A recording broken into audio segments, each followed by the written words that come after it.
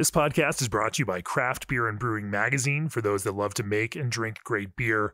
Learn more online or subscribe at beerandbrewing.com or find us on social media at Craft Beer Brew.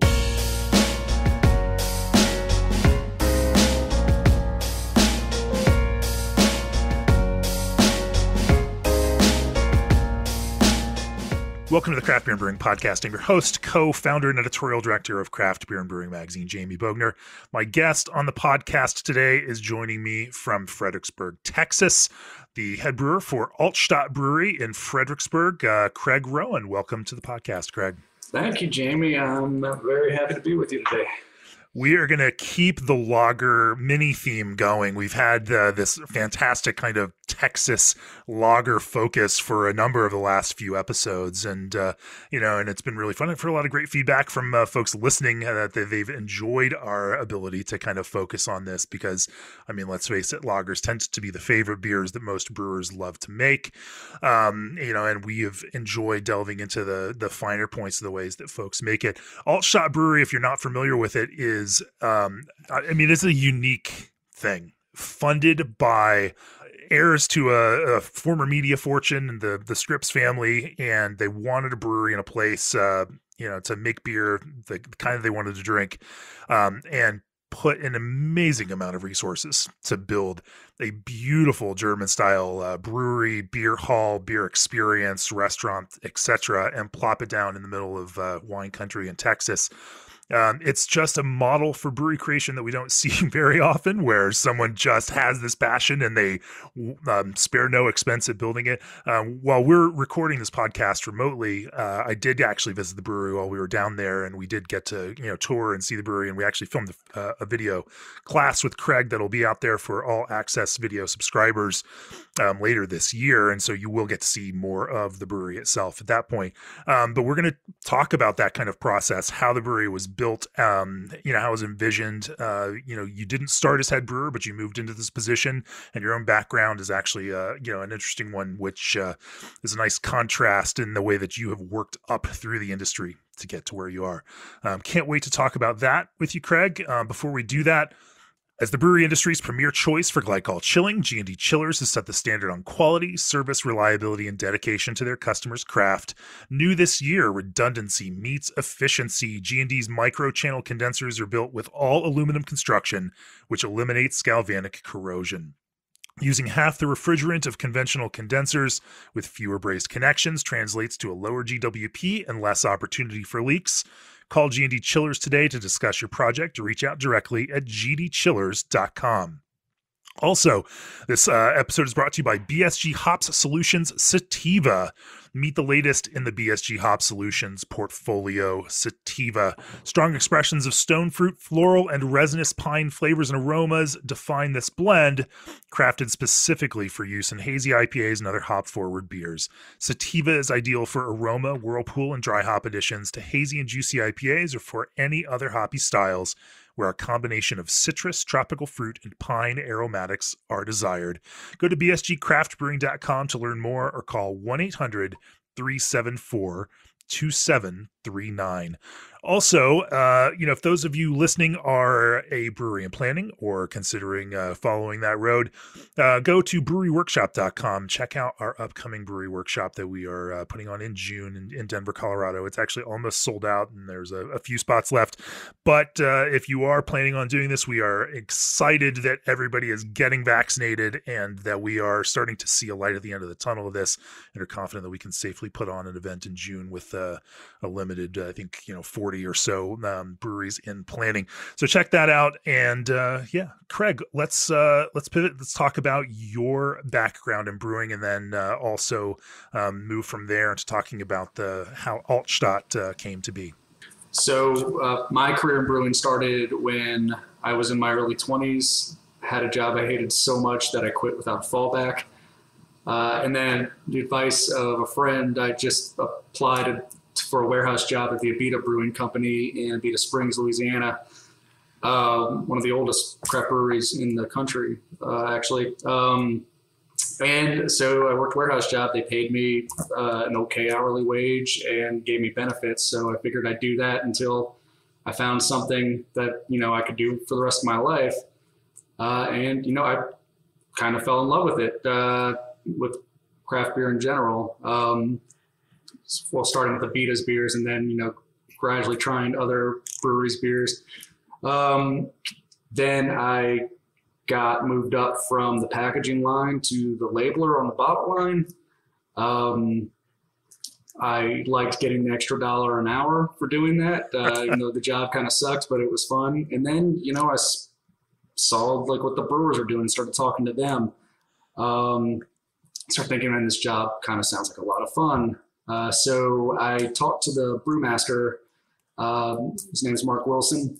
He's still there today, about an opening, because a brewer was leaving, and, we had never said 2 sentences to each other, but, I showed up to work on time every day, never called in sick unless I was actually sick. And, apparently people noticed that. And he's like, yeah, I'd love to put you in. You seem like a bright dude, and dependable. And that's really all they were looking for back then. There weren't a lot of, this was in 2011 when I got promoted to the cellar. So there weren't a lot of people coming out of school.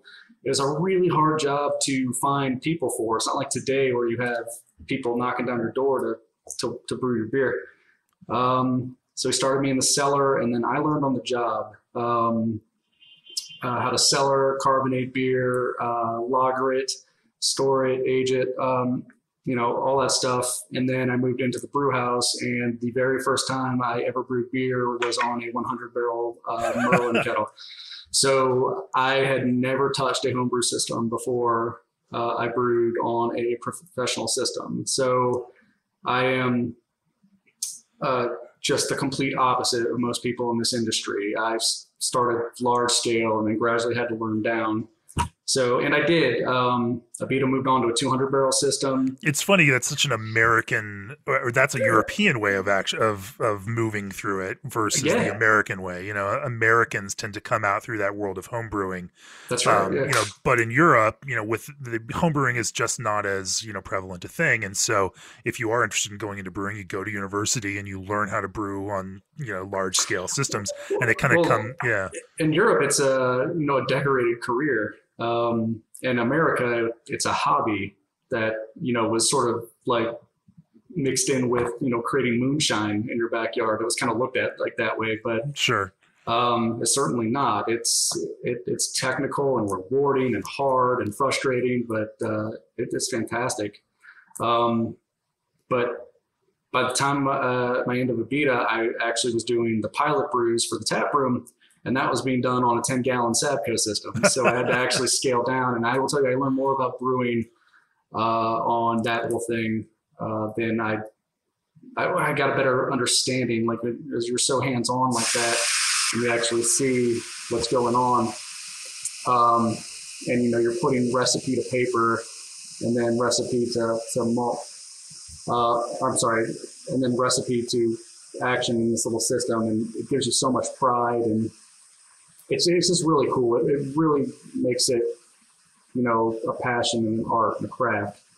But by that point, I sort of hit my limit there, and I was ready to, expand, venture out. I didn't have any kids yet, so right. My wife was fine with me trying to find another job, and I knew the person hiring from Altstadt from Abita, and basically he said they'd take me on to do all the cellaring and write all the recipes for the tap room. And basically, and it wasn't even for that much more money. I just wanted to have, that freedom was sure just super attractive. The only risk being, in the craft beer world, it's a risk to move across the country for a startup because it's so competitive, and you gotta trust ownership. You got to trust the business plan. And to touch on what you said earlier, so with Altstadt, it's a father and son from the Scripps family, and they are based in Fredericksburg. This is where they grew up. And Fredericksburg is deep, deep German roots. And they loved German beer, especially the son Will. He fell in love with it going to Germany And the basic question was, well, why can't we get this beer here? Shipping it across the Atlantic is just never going to give you the product that you would get in Germany or any other European beer. So we'll just build our own German beer brewery right in Texas. We have the means to do it, and we're going to do it. And when you say they spared no expense, no, they didn't, because they were very passionate about it. And they're not messing around. And when we say spare no expense, I mean, I feel the need to just help people visualize this. Imagine the most immaculately put together brewery and you're brewing around under 20,000 barrels. Imagine the most immaculately built brewery under 20,000 barrels that you've ever seen, and then just multiply that by a few times. And you really have to do that to get to Altstadt. When, in talking to other brewers in Texas, it's like, well, have you been there? Like, well, we've driven by it and we've seen it, and it's rather amazing. You pull up, and of course there's gates out front, and you look, and it's this humongous building built in this kind of German European chateau kind of style. And I've literally never seen anything at that scale like it before. You have to build something like that. You have to very consciously want to execute a very precise vision and have an incredible means, of course, to do that. There were so many ways to kind of cut corners. In fact, we'll have to put up a picture of the brewery and whatnot along with this on our website, just so people can help understand and see more of it, because it truly is just a phenomenally beautiful thing, and just absolutely kind of amazing with the amount of detail, down to glass mosaics in the floors, down to woodwork on spiral stairs. The brew house itself, from the copper vessels to the more modern vessels, the packaging line that you all have built out, the fermentation. So it's an incredibly beautiful brewery for the kind of scale of production that you all are doing. Yeah, and it goes deeper than that. So the expense wasn't even spared in our QA department too. The best microscopes, yeast counters, like things like that. Anything, mass spectrometer. Like, we basically want to make sure the beer is the vision that ownership wanted. It's like, we really have all the tools at our disposal. Now, you can have all those tools and all those fun things, but if you don't know how to use them, or you don't have a passion, basically, if you treat them as taking the easy way out, it's going to come through in the beer, and your beer's going to suck. Sure, just because you own a Porsche doesn't make you a good driver. That's correct. That's actually spot on. So, it certainly can make our lives easier, but with more of the cool stuff comes, more problems, more challenges. But it's fun. Yeah, we're very blessed, but So talk to me then about this process. You came in on the seller side. Obviously now you're leading the brewing operations.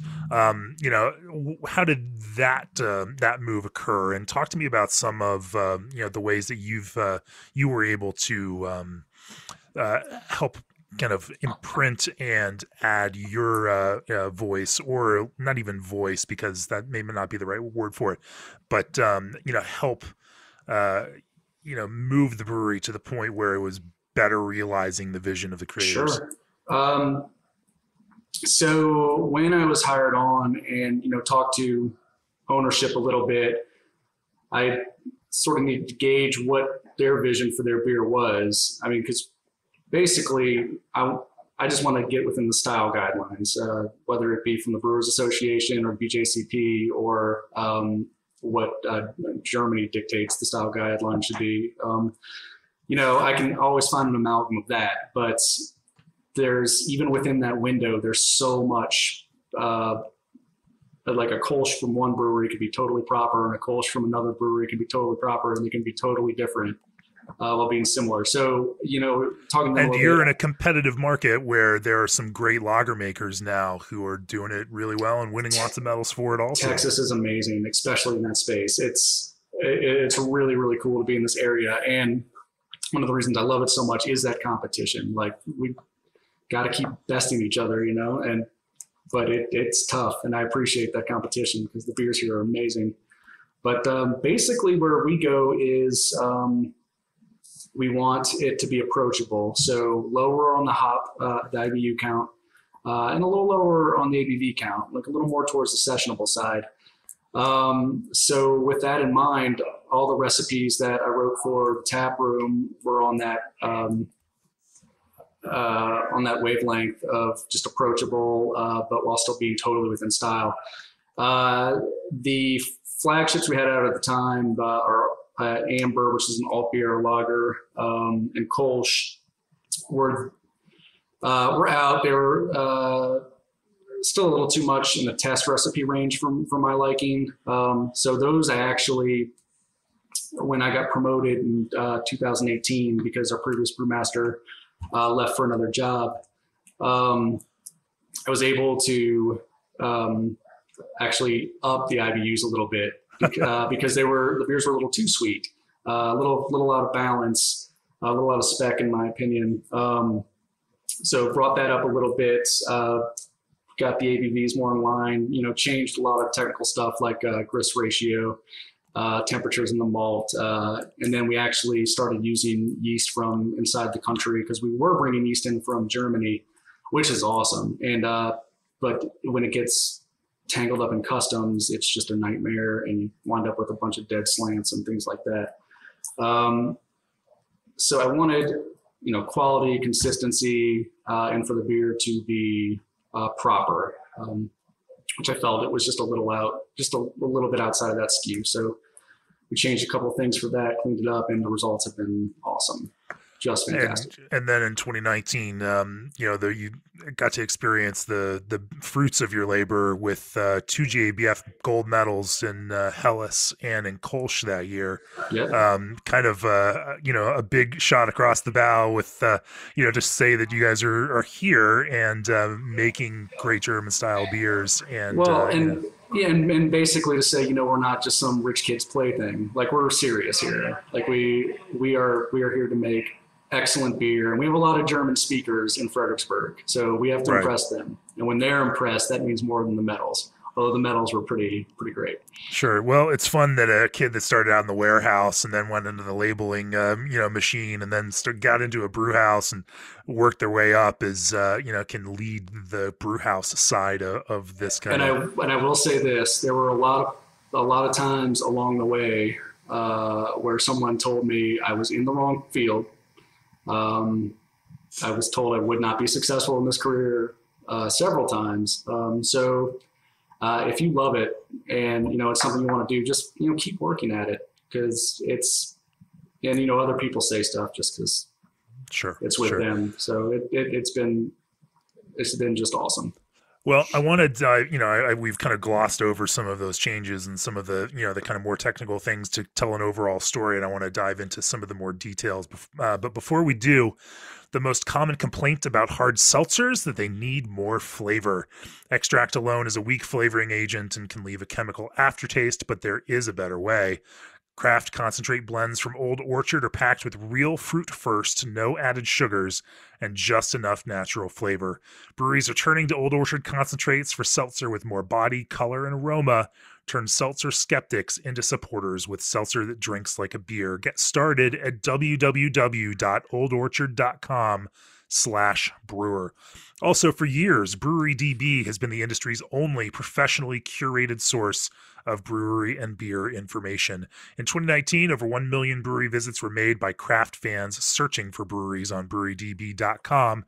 In just a few weeks, Brewery DB will unveil an all-new experience to help craft lovers get back on the brewery trail. To take full advantage of the enhanced marketing power of Brewery DB and increase your taproom traffic, set up your account on marketmybrewery.com. That's marketmybrewery.com. It's easy and it's free. Let's talk about some of the core styles that you make. You make a Kölsch, an Alt, Helles, Leichtbier, Hefeweizen, a German IPA, of course, Pilsner.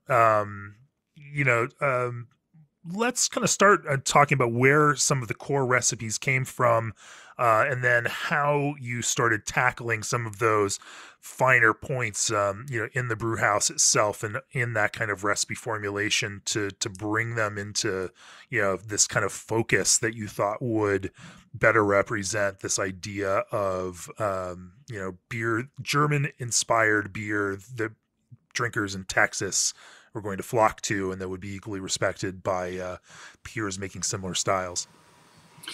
Well, sure.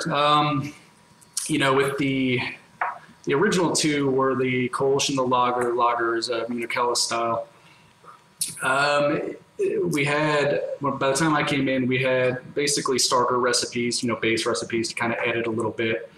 And they hit a lot of the right parameters, but there were just some little things lacking. Head retention was one of them. Sometimes the yeast flavors was inconsistent. That was another one. Body was, a little thin.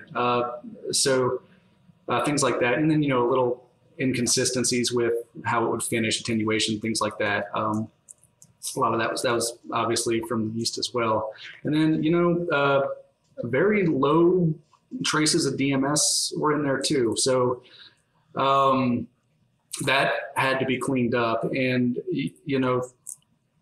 that's kind of where you sort of have to understand your brew house a little bit, how it's going to behave. The DMS was really easy to clean up, just adjust the boil properly and we were fine. With head retention, that's really where you got to get into your mash. Head retention is just kind of a lot of theory. But there's some science behind it. But, step mashes, even with well-modified malt, if you mash in at a proper quote unquote protein rest, you could really make a lot of those proteins that help the body a little bit and give you some good head retention down the line. But you can also overdo it by doing it too long.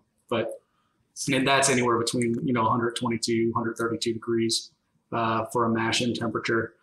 Was this something that that you adjusted in temperature time based on the way things were operating in your system that might have worked a little differently than other kinds of cellars? And I'm curious how, this is the weird thing we get into in brewing. You can say, well, you got to mash at this temperature for this long, but there are also differing effects as they move. Every brew house is actually a little bit different. And so, for you, how did you go about solving, or thinking about and playing with some of the parameters, in that problem solving process? Well, first of all, you got to look at what's happening. So in the mash tun, for instance, there's an agitator there.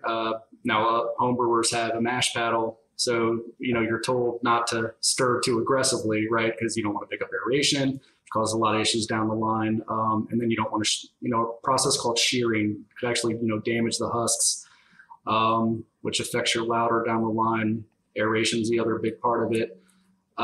Just one thing I noticed was our mash tun was just stirring the mash too aggressively. That causes a lot of issues down the line. And it's kind of hard to pinpoint, but when you start to fix little things like that, you sort of start to see the overall product get better.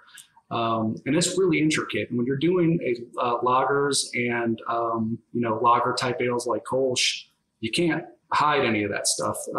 So anything that's off, even if you can't pinpoint it, you really got to go through your entire brew house and see that you're doing everything, as optimally or as the best you can. But you're 100% right. Different equipment will do different things. That's kind of why you have to sort of find what works for you. So what does that process look like of brewing it one way, logging that, being able to track the kinds of changes that you made, and then, moving back into the kind of, sensory process at the end to evaluate the way that, any of those changes reflected themselves in finished beers? Vigorous note-taking. Yeah. So now it's obviously very important that you have individual brew sheets for every brew that you do. And then eventually you can let your brew sheets evolve into how you want the brew house to run. So basically you can notate, like just for example, notate lowered the amperage on the agitator to make it less aggressive. You can notate that on the sheet, but then as you go, the recipes wind up getting set, and then that's not even a thought for a new brewer coming in. It's a lot of this needs to be done, on the test brews. And then when I was doing, some of the pilot brews for the tap room, I was super, super focused on every single step and what it was going through. Basically, you just want that beer treated as delicately as possible, and you need to make sure the temperatures are right. So if the temperatures are correct, your water to grist ratio is good, your beer is being treated delicately, and you're not aerating anywhere, you're going to be okay. And then the beer is going to taste good, and then you can sort of fine tune it from there. But you have to get everything right. Oh, and cleanliness. Sure, Yeah. sure. Is it so it does sound like you were testing some concepts and principles on smaller taproom batches to see how those might have, impacted things on your system. Did you bring some of that learning back to some of the core brews, or were you making very minute kind of changes to some of those core beers that would probably be less visible to end consumers, and then reviewing those, as you went? So what was cool so the taproom beers are all done on the same system, right? The system's 30 hectoliters, so a smaller brew would just be 20 hectoliters, but most of the taproom beers are 30.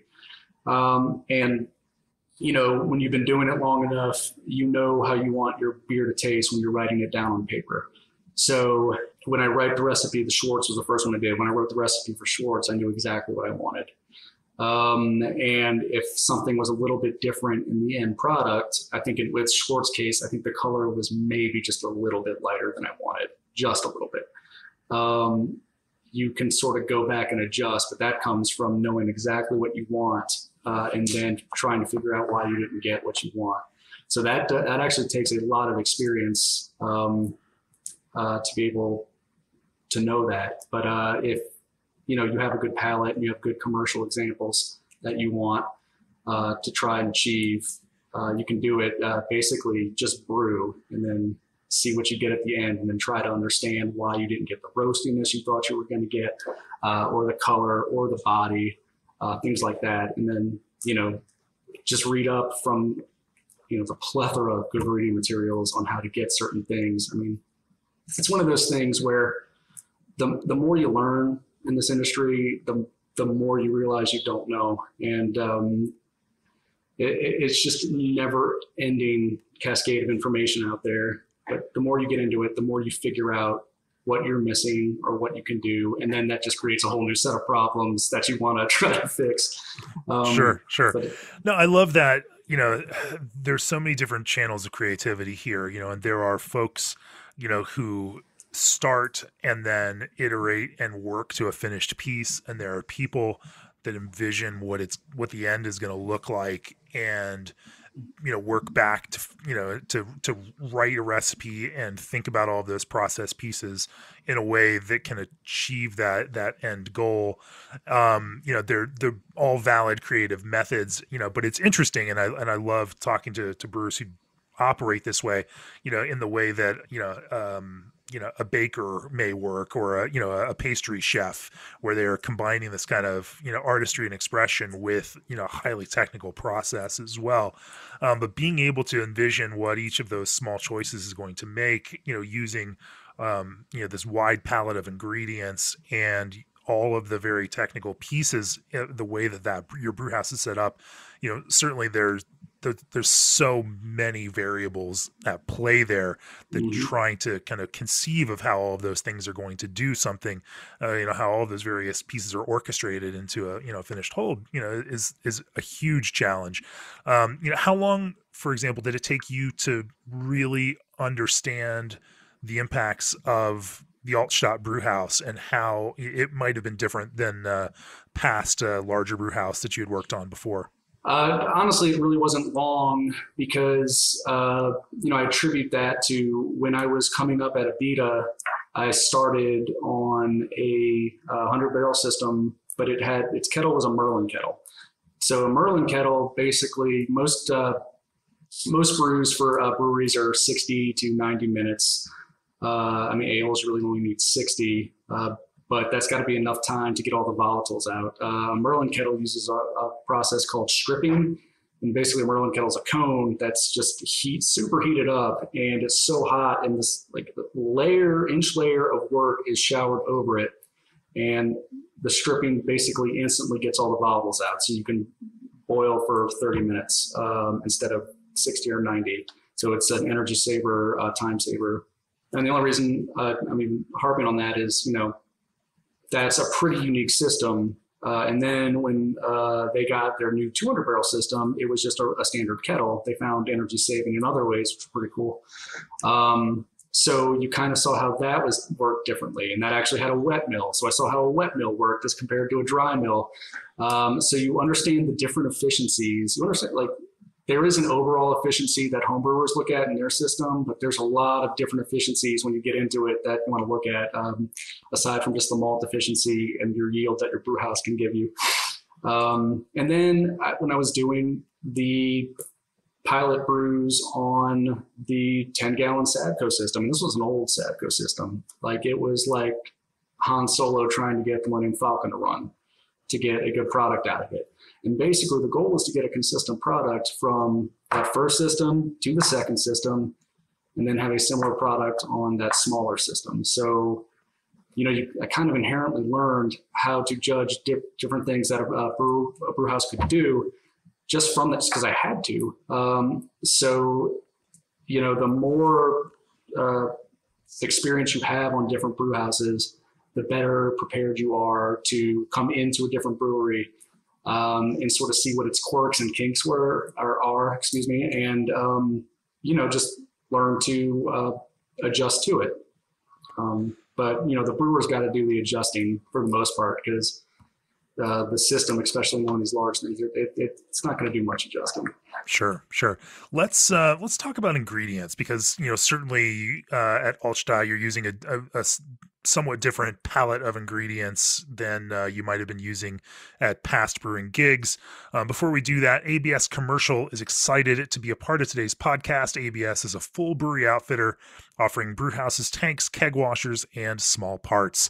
As a part of ABS Commercial's ongoing Give Back campaign, they'll be giving away an ABS Keg Viking keg washer in June. So make sure to periodically check the ABS Commercial Facebook page to find out when the contest opens up and how you can enter to win a Keg Viking. So you obviously for Altstadt, with that goal of being, executing, two style and traditional German style ales and lagers, ingredients become a huge, piece of that. How did the brewery initially, make decisions around that, and how have you continued or tweaked some of those ingredient decisions? So this is very easy. Everything has to come from Germany. So the malt is all German. This is much to the dismay of American malt salesmen. But some of their products are fun to use in one-offs. But yeah, it's all got to come from Germany. And then same with the hops. So, and that means I can't use an American version of a German hop. It's got to come from German soil. And then yeast, you are even more Reinheitsgebot than Reinheitsgebot there. A little bit, yeah. Well, now again, with the Reinheitsgebot, we say we're guided by the Reinheitsgebot. We aren't strict adherers to it. We can explain that in a little bit. But the yeast we do get from Y yeast, and that's just fine by me because the strains were all born in Germany. So basically we view them as housing them for us. So that all comes stateside. But yeah, those are three of the four main ingredients. The other one is the water, which basically we treat to match the water profile that, a beer from Cologne or Dusseldorf or Munich, et cetera, would come from. But that's it. Those four ingredients, and they all come from Germany. And so except you set the water, which you mimic in mineral content to based on the style that you're actually brewing. And how do you, we talked a little bit about that with Swifty and Amos from ABGB about how important water is. For you, are there guiding principles around that? And where do you, how do you, what does that water treatment process look like? How have you decided on which of the, mineral contents to push and, made specific decisions about, how to, where to go in these kinds of ranges that are common? So this is the hardest part to learn about and describe, but also kind of the easiest to describe in a way, because what you're really trying to do when these beer styles came up throughout the centuries, they started brewing to get the best beer they could, which meant having to brew with the water they had. And that sort of dictated what malts they would use just to get the best yield from what they were doing, the best fermentation, lautering, all that stuff. So that's part of what makes the style is the water that came from it. So, I mean, that's why pale ales work great out of Britain, but not so great out of Germany. So with German beers, most of the time, aside from the German Pils is a good outlier, the water needs to be soft. So you're always wanting to bring the pH down, and the best two ways to do that are with either calcium chloride and gypsum are the two most popular. So when trying to decide between the two of those, we use a mix, but you have to be careful with the sulfates, the gypsum, because that sort of gives it more of a harsh flavor. That is really used well when you want to accentuate the hops and get a bit more perceived bitterness out of the beer. Calcium chloride's awesome because it gives you a nice soft water and it really accentuates the malt flavors, and that's really what a lot of German brews are going for. The German Pils, which is their take off the Bohemian Pils, that's brewed with harder water, and then so sulfates kind of are really good there to sort of bring, because hard water really brings out the hop characters there, and it has that nice sort of rough, dry finish that a Pilsner's famous for. But that's kind of the long and short of it. You just want to match what the water does to make that beer and how it works with the malt. So you're really, when you're getting down to it, looking for the proper pH in your mash. So with most of these beers, you want anywhere from a 5.3 to a 5.5 pH, and that'll greatly help with clarity. That'll help with lautering. That'll help with head retention. They'll just make your life easier and make the beer, just proper and give you the nice body that you want. Do you strip it out and build it back up, or? So yes, we do use a reverse osmosis system. So water comes in nice and alkaline, mixes with the malt. So it's very easy for us. We know what we're going to get. But if this is something that's just bothering the hell out of you, just worry about getting that proper pH in your mash. That is the most important thing. And that's really what the overall goal is. And that's how these styles came up anyway. But quick rule of thumb, get the pH right. Calcium chloride's good for malt flavors. And then gypsum's good to bring out more of those hop flavors. Yeah. Do you use a common base malt across, your various lager styles, or, do you vary that based on what the beer is? No, pretty much 95% of all our beers, the base malt is just regular German Pilsner. So there are some difference, like the IPA will do German Pale. We do a Vienna, and that's base malt's Vienna. And then maybe our Dunkel is base malt, it's just Munich malt. But yeah, the Pilsner malt is basically just welcome in all styles in German beer, and it's versatile. You can do whatever you need it to. And, most people want to get creative and crazy and do lots of different malts in their beer, but, it's just not necessary. You can really get a lot out of just a few malts in your bill. And if you had to pick one in the entire world for your beer, I'd pick Pilsner malt. How did you, obviously there's more than one Pilsner malt available out there in the market. How did you all decide on a Pilsner malt, that was going to be the base of this brewery? So we just do Weyermann Pils. Weyermann does make a pale Pilsner, which is really, really good for Municalis to get as pale as you can get it. And then they do floor malted, which is obviously less modified. And, in the interest of, production, we're a production brewery, we have to do what makes the most sense, labor-wise and economically. But the regular Pilsner malt from Wireman is the right color for your Pilsners and lagers, Municalises, excuse me. And it mixes well with, caramel, crystal malts, all the other malts add color, roastiness. It's just so versatile, and it can really do whatever you want it to do. But the one caveat is it has to be as pale as you can get it for a Municalis, and it does do that. Yeah. Yeah. And you certainly mentioned, mash steps and whatnot. Do you decoct in the brew house in order to build some extra character there? I feel like I have to ask that question because Joe would ask you that if he was doing this interview. So, Joe did ask me about that when I saw him. So, we don't have a proper brew house for decocting. And I know I said earlier you can't edit your brew house, you have to edit yourself. That was kind of a blanket statement, but because we edited our brew house a little bit.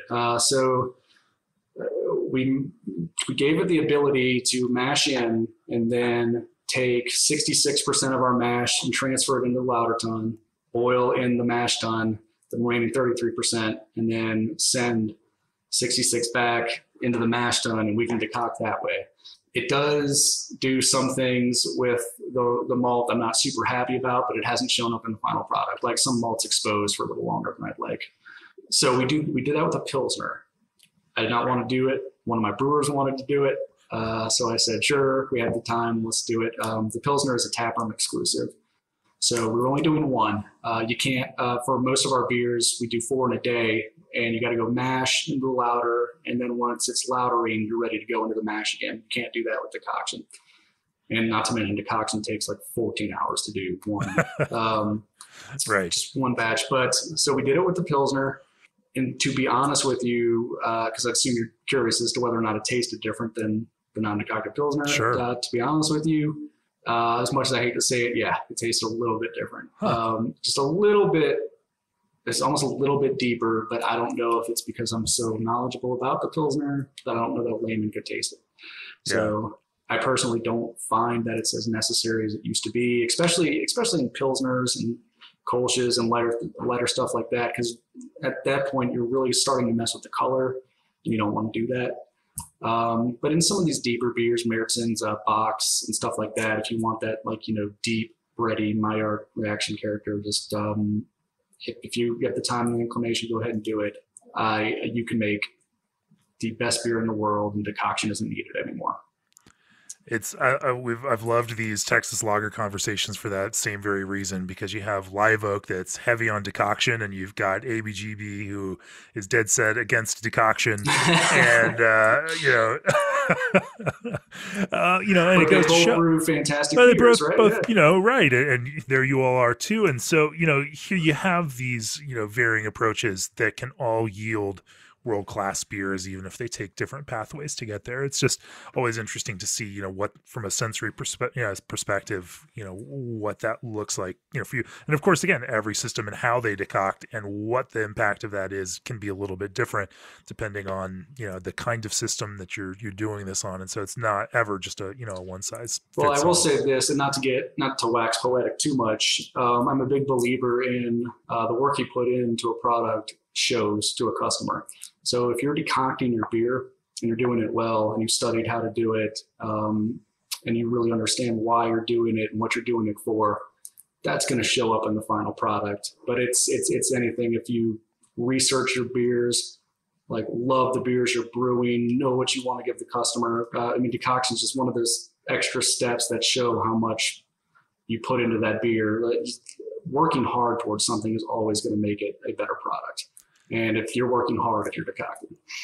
I love that idea, that correlation versus causation kind of idea, that it may not be the decoction that makes the beer better, but if you're decocting, you certainly care about making the beer better, and that is probably being reflected in a whole lot of other choices that you're making as well. Yeah, I 100% believe that. So. Yeah. I want to talk a little bit about the super fine points. Let's talk about Helles, just in context. Tasting such a light and such a simple beer at its core, but making that a compelling beer, one that, people as they drink it, enjoy it without it having to be the focus of how they drink it. Talk to me about that process of editing that you started to engage in. I mean, we did talk about some of the varying brewhouse, factors, but from a sensory perspective, as you're tasting a Helles, what are some of those things that you were able to identify that those individual factors that you wanted to tweak a little bit in order to make it hit the exact notes that you all had as a goal? Sure. So, the initial run, like when my first day here, the first beer I tried was the lager, and there was a little bit of, I hadn't tried the beer yet. The first beer hadn't been brewed when I accepted the job. Sure. So I took a sip of it right out of the tank. So I'm just having this nice Wickel beer, Munich Helles, and I tasted it, and my first words were, "Oh, thank God," because it tasted really good, and it was all there. So in the final product, it came out. I mentioned this earlier, just a little too on the sweet side, which could be from a few factors. I mean, it could have had too long of a rest in the mash at too higher temperature, and just has all this unfermentable sugar in it, or it didn't ferment out enough, or it just didn't balance out the malt sweetness enough, which turned out to be the latter. And the head retention just wasn't there. It was there, but it wasn't good enough. The aroma was good, but you could still sort of smell a little bit of that sweet corn in there. So there's a few more little things here and there, but a lot of that could be cleaned up easy. So like with foam, head retention, a quick fix is to just use Carafoam, Carapils, something like that. And there is nothing wrong in doing that if you have issues that you can't quite work out. But the hops were a big one for me. Like keeping the hops low, I understand was the goal, but the hops are there for a reason. It's to balance out so you don't have that malt just totally dominating. So that needed to be done. And then there were just at certain parts the mash was a little too runny, things like that. So you wanted to have a better grist ratio to water. And ours typically, we do about 3.5 to 1 grist to liquor ratio, which is pretty thin, but thin leads to nice drier beers, but it was even thinner than that. It just wasn't working out. And the pH on the last runnings and louder was like a little too low, like we were over sparging rather. And that was causing issues down the line, giving like a little bitter taste in the beer. There was just a lot of little things like that. It just needed some care and clean up, and basically just sit down with a pen and paper, re-go through all the formulas and see what you can get that way. So basically just reverse engineering the beer and rewriting the recipe. And these are all, on the verge of threshold, things generally, that, and very small points, they're not, obviously, if you're tasting the first batch off the tank and it's pretty damn good, we're talking about minute elements. 100%. And again, like, I don't want to say that this beer wasn't sellable, because it was, and people liked it, right? Sure. But, you see things that aren't sustainable, or as you get bigger, they're going to get called out. Because I was calling them out as other brewers are going to see that, and brewers won't tell you to your face what they think of it. They just won't. They want to be like, yeah, man, this is great. So you really need to know what the beer needs to look like, taste like, smell like, because a brewer will straight lie to you, because, we're all friends. Like, we're all good with each other. But that's one of the reasons I'm so big into sending your beer to competitions. It's a lot of money, but a judge will be honest with you. because they have a scorecard and they're not in front of your face. They will be honest with you. And they also have a context, and I think that's the other piece. I can go to a brewery and enjoy well-made beer from most brewers that are have achieved a certain level of accomplishment and respect. But it's a whole different matter, because that might be the one Helles that I'm drinking in one place at one time, and I like drinking beer, and especially if it's the first few beers of the day, like, oh, there's just nothing more delicious than that. But all of that context changes when you are looking at it through the scope of 20 or 30 or 40 different beers of the same style next to each other, where you're diving into the minutia of those kinds of things. And so that kind of judging perspective is very different, and will certainly, what appears in that context, shoulder to shoulder, beer to beer, versus enjoying a beer sitting in a place, enjoying the experience of being there.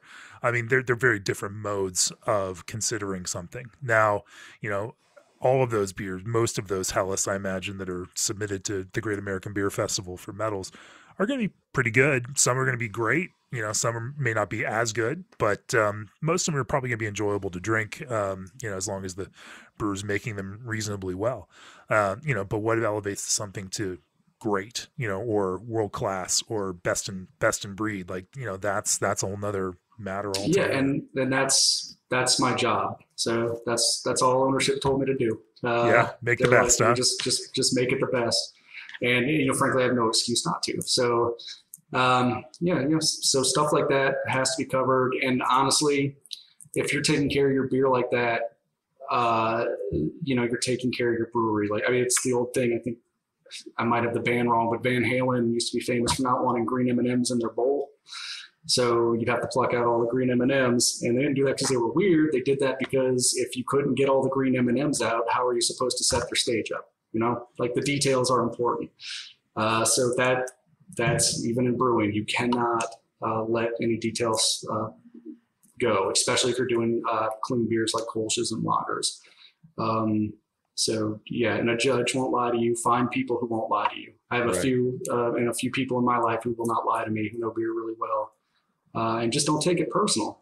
Either agree with them, disagree with them, or, Sure. But you always got to reflect on your product. Right. Let's talk about the yeast challenges. You alluded to them earlier, where you were initially bringing yeast in through customs from German yeast propagator.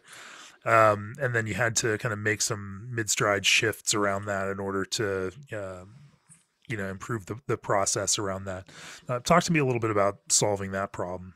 Sure. So, and it's not even just that it's coming from Germany. It's that it is so hard and so unreliable to, because when you got to brew, and if you don't have yeast to propagate, you're kind of dead in the water. And you can only reuse yeast so many times from previous brews. So, the yeast would get held up in customs. We'd order slants, come back with half the cells dead. And you could still prop that up to make good yeast, but it's not as much as you wanted. And again, it's so unpredictable when it's going to get in, which was okay when we first started because we're brewing far, far less. Our first year, we brewed less than 2,000 barrels. So, we could wait around a little bit. So as long as you got it in on time and you took care of it, it produced a great beer, but it was, again, just something that's not consistent, and inconsistency is just not acceptable.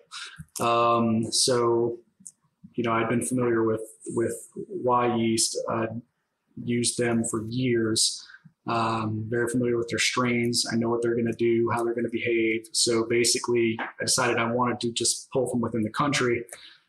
So we chose them, and basically then we just had to choose which strain worked best for our brew house, which strain worked well for, the Kölsch, and then the lager.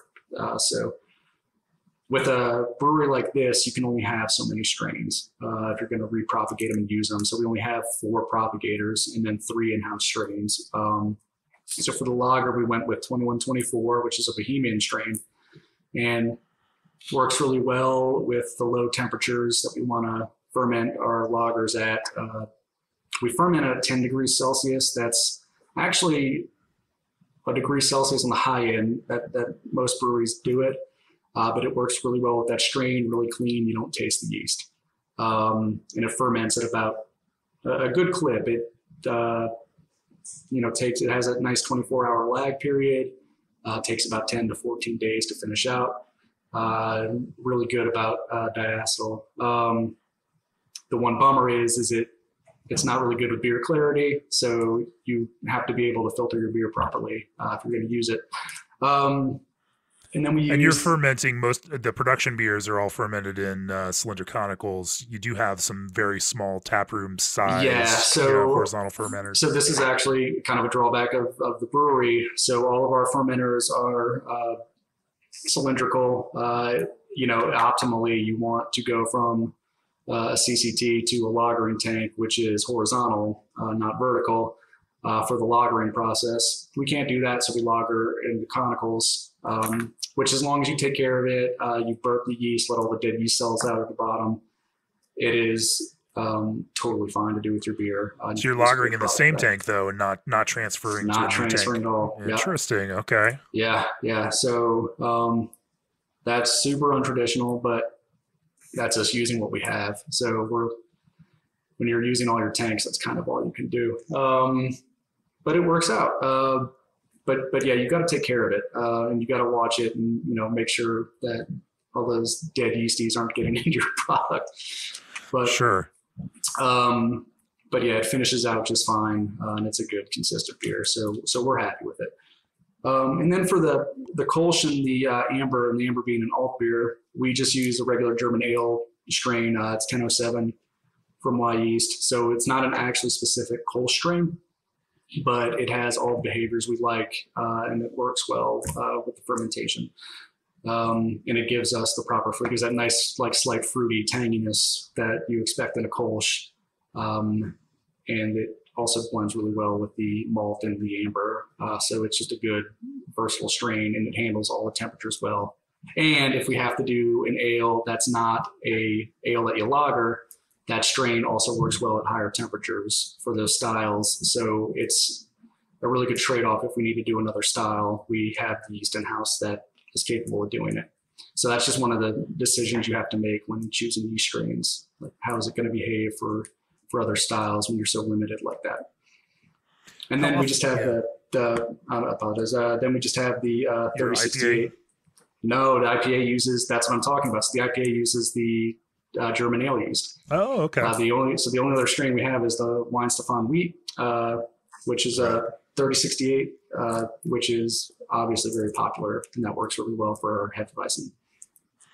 How often do you go back to props versus repitching in your brew house? We will go about 5 generations. In a pinch, I'll go 6. I don't really want to go more than that. Most people will go 10, and there's nothing wrong with that. I don't want to do that, just because the makeup of the yeast is going to change. I would never recommend going past 12, but if you're going past 10, you should probably change how you're doing it. So I would say 5, and then you really want to pitch that yeast not long after it's been crashed. Is that sensory driven? I mean, I imagine there's a reason for that kind of decision making on your side, and not just superstition. Yeah. So basically, in that closed environment with all that CO2, the yeast don't really care for CO2 that much, but they have to adapt to live in that environment. So if the yeast are adapting to live in that environment, or they're essentially evolving, and their makeup's changing. If a yeast's makeup changes, the way they're going to eat those sugars is going to change as well. So you're going to get, slight flavor differences once you get past 10 generations. And again, somebody off the street might not be able to taste it, but the brewer should. The brewer is keeping up with their beer and tasting it all the time. Conversely, if you're open fermenting, which we do with our Hefeweizen, that doesn't happen. Like, the yeast are free and have this nice open environment. The CO2 isn't intrusive at all. It just leaves the vessel. And you could repitch that yeast for thousands of generations and you really wouldn't get many differences at all. That's pretty much what it is. Slight aroma profiles. It's not that they're bad; they're just different, and they're not what you want. So it just changes from style to style. But you should be safe within 5 generations, even within 10. But you're flirting if you go past that. Let's talk a little bit about finishing. And so, on carbonation side, how do you splint tanks or, do you force carbonate? And then let's also talk a little bit about filtration and how you, finish off these beers. So we do splint tanks. But so earlier when I touched on how we're guided by the Reinheitsgebot, this is one of the areas where we're not compliant with it. So, and another one way back to the mashing process, you can't add salts to the mash. That's verboten. Can't do it. We do it anyway because America is the land of the free, I suppose. We spooned, but it's really, that is an art, because if you close the tank in too early, you haven't let out all those sulfurous compounds where you want, and that's cool in Germany. Like you can get a really sulfurous Pilsner or Helles in Germany. But you don't really people want that will in dig America. it, yeah. But the Americans don't want that, so you want to let that out. But if you do it too late, you're not going to have the carbonation. So it's a real balancing act. We tend to err on the side of doing it a little too early, because when it goes into the bright, we will force carb, just again in the name of consistency. And when you force carb, you're getting a lot of those sulfurous compounds out. So that's a really huge benefit to that on top of the consistency. But, my main goal is if you crack open a lager today and 6 months from now from a different batch, it's got to taste the same carbonation wise. So forced carbines, okay, my book. I like it. Customers like it. How about filtration? You mentioned that earlier as being necessary to help polish up the beers at the end. So filtration is very, very important to get the beer clarity right. So now some very talented brewers can get nice clear beer right out of the aging tank. So we don't have, like I mentioned earlier, it's different brewery by brewery, so you really got to understand your brewery. We don't have lagering tanks. If we had lagering tanks, I could get you just almost near perfect clear beer from this. And again, like the lager yeast we use, that doesn't help clarity that much. It likes to remain in suspension a little bit more. So, in that case, you have to be able to filter that out. You're starting with 2 strikes against you there. Yeah, that's right. So we use a centrifuge to filter most of that out. And it's just a centrifuge. We don't use any defilter or anything like that. It's just a centrifuge. And then the centrifuge goes through a polishing filter, which is about 7 microns, 7 micron openings. So it's getting all the big proteins and the hot particles that might have bypassed the centrifuge, but it's not taking out any of the flavor. So people hear filtering and they think that, you're stripping some of that flavor out, but that's just not the case. Filtering for the most part is very necessary, because that beer needs to be brilliant. Aside from, one-off examples like the Hefeweizen, which we just directly transfer into the bright past any filtration. That's very important. And again, if you don't have a filter or method to filter in your brewery or at home, you need to lager the beer properly in the secondary fermentation, and you should be okay. It's so funny because I had another brewer email me last week. He's like, I was just listening to this latest episode of the podcast and they were talking about filtration. And now I'm thinking about how I can fit a filter into my brew house now. And I think that while, yes, it might have negative connotations, in some kinds of regards, the visual of, German style and Czech style lagers is super important, Yes. From that nice thick head with tight bubbles, and that kind of glassy sheen to it, to the kind of brilliant color. We certainly, everybody heard Dusan talking about how, they focused on pre-pro pills or their pre-war pills because using that corn component just lets them make the beer that much brighter. But that visual, I mean, is such an important piece of this equation and such a compelling reason to also, keep drinking these beers in addition to the flavor. It's something that brewers have to and should be paying attention to with this. And I will say too, if your only method of filtration is, something that's low, like between 1 to 3 microns, your DE filter or plate frame filters, whatever you're using, if it's taking away any of your BUs or any of your flavor, that's just another one of those things you have to account for when you're writing your recipe. So if you're losing 5 BUs through your filter, just add extra hops. That's just stuff you have to account for in the brewing process. So having to use a filter should not change the final beer that you want. Right. Well, we really didn't get to talk about German IPA, even though I think it's fun that you take an IPA approach using German ingredients and using German yeast in order to kind of make something that still feels like a beer that an IPA that would come from a German focused brewery. But before we close, I'm just curious, like, what is the long term for Altstadt, and what is next on your horizon? You've come in, you've certainly helped to try to tweak these beers in the direction that you want to that you go, and clearly the feedback has been positive for what you've been doing. What's next for you and what's next for the brewery? Well, we just want to grow a little bit more, grow into ourselves a little bit. So we're going to do projecting about 12,000 barrels this year. I'd like, just with this facility we have now, I think we could do well over 22,000 barrels a year. So honestly, I'd like to hit that and then have to worry about how we're going to do more. Really what we're doing is making a beer that's just approachable for everybody to drink. You get tired of drinking triple hopped or, quads or pastry stouts, all of which I love. So, but step back a little bit to, where this all started from, because, the Reinheitsgebot started what beer is today, and then it evolved from that. So it's great to step back in the craft beer world and still have breweries like Altstadt or ABGB or Live Oak, and the several other examples we have around here and throughout the country. And then it's also good for people who drink, from the bigger breweries to have an on-ramp into craft beer. If I give them one of our lagers, they're not going to spit it out because it's a really good on-ramp. And, when you start to understand what beer can be, it doesn't have to be so cold to enjoy it.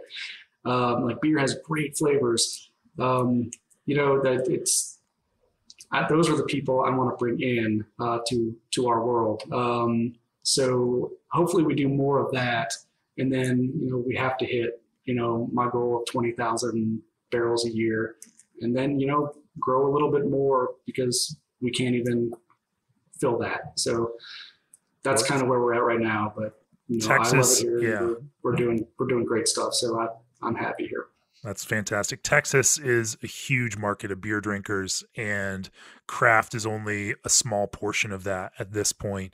There's still a lot of wide open space for craft brewers to make compelling beers that reach Texas drinkers, and that that find them where they are and turn them into craft consumers that can appreciate flavor as well as the fine craftsmanship that come out of that. So I think it's a fantastic thing to see more Texas breweries, and this, especially this kind of group of lager making breweries in Texas, growing and meeting that market, and finding those kinds of drinkers for the beer, and not simply trying to or I should say complementing those other breweries that are trying to find the hipper, hyper element of the market. And I love that this kind of breadth of brewing in the craft world exists like that. It's what we should be doing in this world of craft beer. And so if people get a chance to go to Altstadt, don't pass it up. Like, it is literally an amazing experience to just see that this place exists at all. It's such a cool thing, and drinking the beer there, as it is with most breweries, is a special experience that everybody, it's always better to drink a beer at the place where it's made. And so, if you're in Fredericksburg, Texas, on that wine trail through Central Texas and Fredericksburg, it is a must-hit spot. And you're only distributed in Texas right now, right? That's right. Only in Texas. Yeah. G&D Chillers is the brewing industry's premier choice for glycol chilling. Try sativa in your hop-forward beers. Old Orchard Concentrates offer real fruit first. Explore new marketing opportunities at marketmybrewery.com and check the ABS Commercial Facebook page to find out how to enter to win a Keg Viking. Of course, if you'd like to support this very podcast, go to beerandbrewing.com. Click on that subscribe button, and if you're a pro brewer, consider our new all-access pro subscriptions that combine the best of the magazine, exclusive online content, video, and more. Craig, if people want to learn more about Altstadt, where do they find you guys in real life and on the internet? Well, in real life in Fredericksburg, Texas, big German castle right on Highway 290. Basically, any chain in Texas, HEB. HEB's a great store that I'm very sorry a lot of you guys don't have, because it's awesome. But bars, all that stuff. You're in the grocery stores, bars, yeah. Grocery stores, bars, all that stuff. And then online, just at altstadtbeer.com, and Facebook and Instagram, all that good stuff. Cool. Well, it's been fun to talk to you about lagers. Congratulations on those 2 gold medals in 2019. And for those of you, again, who are all access subscribers to Craft Beer and Brewing Magazine, look forward to a video class with Craig coming up, which we shot right before the entire state seemed to shut down due to ice storm. What a crazy thing. In fact, that's why we didn't do this podcast live and in person, which we were planning to do, but it was a Friday afternoon, and you guys got hit with ice and frozen conditions. In fact, it froze the gates of the brewery open. Yeah, you had to get to warmer weather in Colorado with this. And I tried to get out of Dodge and beat the snow back to Colorado because I drove out of concern for travel and everything. Glad to hear that the brewery did okay through that. Glad to hear that the rest of Texas is recovering from that, and that hopefully things are moving in the right direction, and you guys stay warm with clean water and heat and all of that fun stuff. Yeah, well, we made it. You made it. Maybe we learned some lessons along the way. Hopefully. We'll see. Hopefully, though. Yeah, hopefully. Anyway, thanks for joining me, Craig. It was great to talk with you. Absolutely, Cheers. James. Cheers.